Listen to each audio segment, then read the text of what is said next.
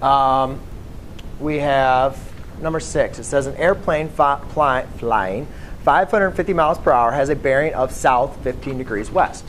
So let's determine where south 15 degrees west is. Well, we write up our map of bearings. North, east, south, west. So it's going 550 miles per hour, has a bearing of south 15 degrees west. It's going to look something like that, right? It says after 2 hours, how far has the plane traveled? So first of all, let's see this distance. If this plane is flying on this route, if it goes 1 mile, how far has it gone? I'll say it again. Right. It's 550 miles per hour. So if it travels for 1 hour, how far did it travel? 550. Very good. So then if it goes for 2 hours, it has traveled now for 1,100, right? So let's say at 2 miles, it went 1,100.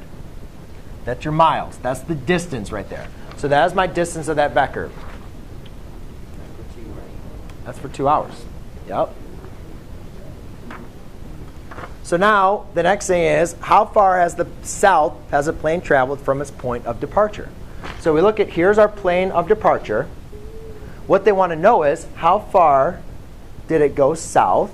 And did it say east or west as well? Nope, they just want to know how far did it go, how far south did it go? So what we want to figure out, we know that's S, we want to figure out what y is. Okay?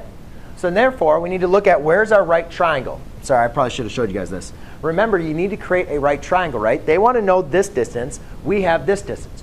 So you have to create a right triangle. Draw a perpendicular line to your axis. Now, this is my theta.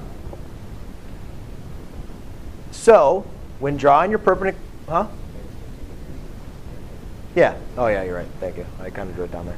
So therefore, well, so here's my angle. So I have the hypotenuse and the opposite of adjacent. Jacob, what do you say? Very good. Adjacent. So therefore, guys, follow right here. Follow along for right here. So therefore, since we have the hypotenuse and adjacent, you can say you're going to do cosine of 15 degrees equals adjacent over hypotenuse. Y over 1,100. Therefore, y equals 1,100 times cosine of 15 degrees. So therefore, to find the rest of that problem, all you're simply going to do, what the heck? Cosine of 15 degrees. So you're right, cosine of 15 degrees times 1,100. And therefore, you can say that the distance, which is going to be just in miles, you could say y equals 1,062.52 miles. Okay, yes. Sure.